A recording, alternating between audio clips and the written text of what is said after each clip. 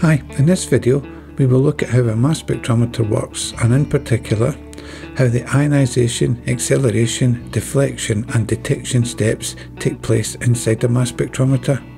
If you're looking for information on a time-of-flight mass spectrometer, then please check out the separate video. The links are in the description below. A mass spectrometer at its simplest can be used to measure the relative atomic and molecular masses of substances. But a mass spectrometer is such a versatile analytical tool that it may be used in many scientific fields. For example, the mass spectrometer can be used to determine the molecular weight and structure of unknown compounds and so aid in their identification. It can also be used to quantify the amount of specific compounds present in a sample. This is crucial in fields such as environmental analysis, where it can be used to measure the level of pollutants in an ecosystem. The mass spectrometer is also commonly used in forensic science to aid in identifying illicit drugs, detecting explosives, and determining the composition of unknown substances found at the scene of a crime. As a final example, the mass spectrometer can also be used in food safety and quality control to detect contaminants which may be present and to analyse the composition of foodstuffs. The diagram shown outlines the main working parts of a typical mass spectrometer. The main parts you need to be aware of are, firstly, the sample port. Now this is where the substance to be analysed is placed inside the mass spectrometer. The sample to be analysed, for example, could be placed on a heated probe and inserted directly into the spectrometer. The heat from this probe will also vaporise the sample under analysis. Next is the electron gun. Now this, at its simplest, is a metal filament which is heated to a very high temperature, somewhere in the region of 2000 to 2500 degrees Celsius, and this hot metal filament will then emit a stream of electrons which will be attracted to a positively charged plate.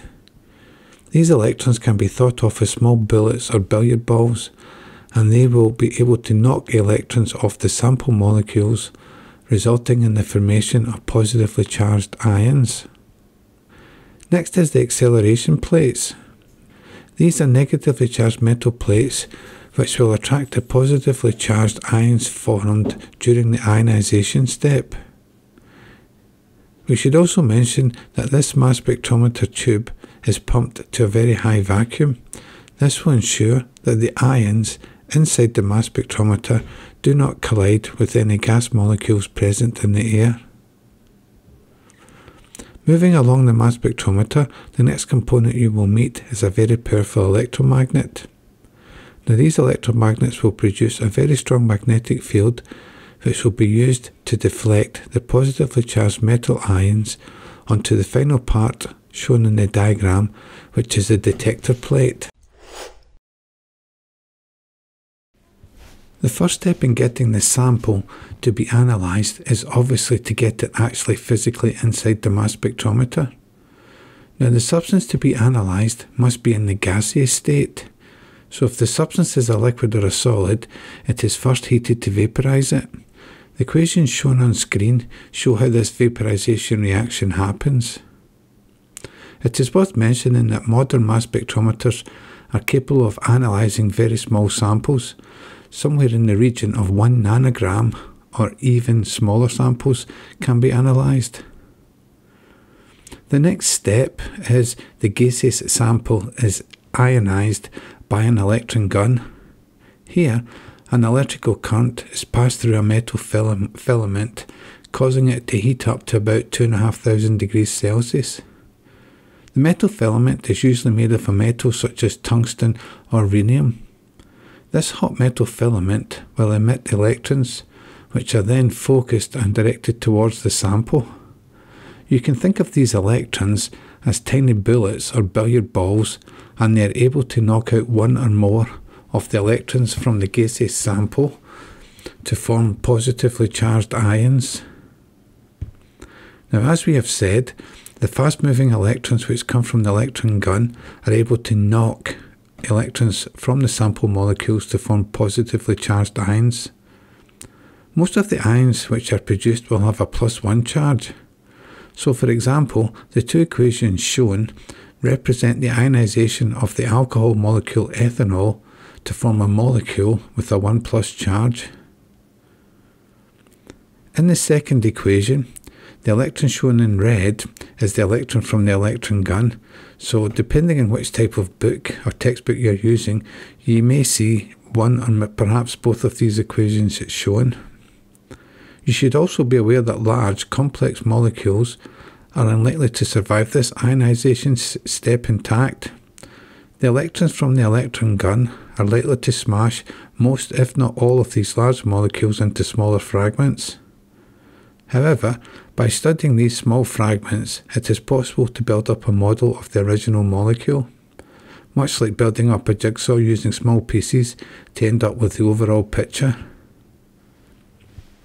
After the ionization step, the positively charged ions are now accelerated up the mass spectrometer by being attracted to a series of negatively charged plates.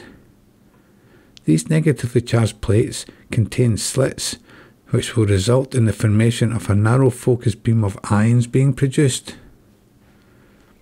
The next stage in the mass spectrometer is perhaps the most crucial. The deflection stage of a mass spectrometer plays a crucial role in separating ions based on their mass to charge ratio, and here's how it works. The accelerated ions enter a region with a strong magnetic field. Now this magnetic field will exert a strong force on the moving charged particles, that is the ions. Now the force experienced by each ion depends on two factors: the mass of the ion. Now heavier ions have a greater inertia or mass and are harder to deflect than lighter ions. And the second factor is the charge on the ion. Ions with higher charge experience a stronger force from the magnet compared to those with lower charges and are deflected more. Now we can simply combine these two factors and say that the amount of deflection experienced by an ion depends on their mass to charge ratio. The final step in the mass spectrometer is the detection step. Now by varying the strength of the magnetic field, ions with a particular mass to charge ratio can be focused onto the detector plate. And when these ions strike the detector plate, it triggers the release of an electrical current which is proportional to the number of arriving ions. This is then converted into an electrical signal by the installed electronics. Hi, thanks for watching. If you found this video helpful or would simply like more information, then why not visit the website that accompanies these videos? The links are in the description below. If you enjoyed the video, then please consider liking and subscribing. Thank you.